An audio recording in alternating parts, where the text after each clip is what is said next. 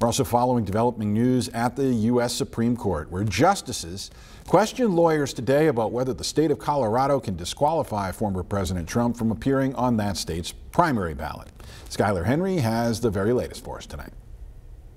Conservative and liberal Supreme Court justices alike seemed very skeptical of Colorado's Supreme Court ruling that former President Trump is ineligible to be on that state's ballot due to his connection with the January 6th insurrection. What's a state doing deciding who gets to, who other citizens get to vote for president? Colorado relied on Section 3 of the 14th Amendment, implemented after the Civil War, which says no person shall hold any office who took an oath as an officer of the United States, but then engaged in an insurrection. The framers were concerned about charismatic rebels who might rise through the ranks up to and including the presidency of the United States. The thing that really is troubling to me is I totally understand your argument, but they were listing people that were barred, and president is not there. The justices largely avoided arguments about whether the former president engaged in an insurrection on January 6th, focusing instead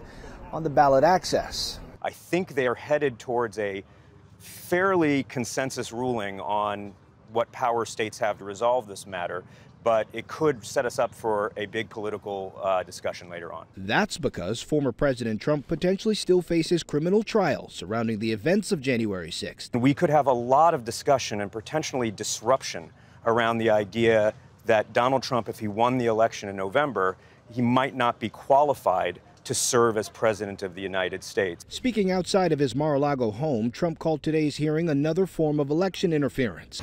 You have millions of people that are out there wanting to vote, and they happen to want to vote for me. The court is expected to issue its ruling in the next couple of weeks. Skylar Henry, CBS News, the Supreme Court.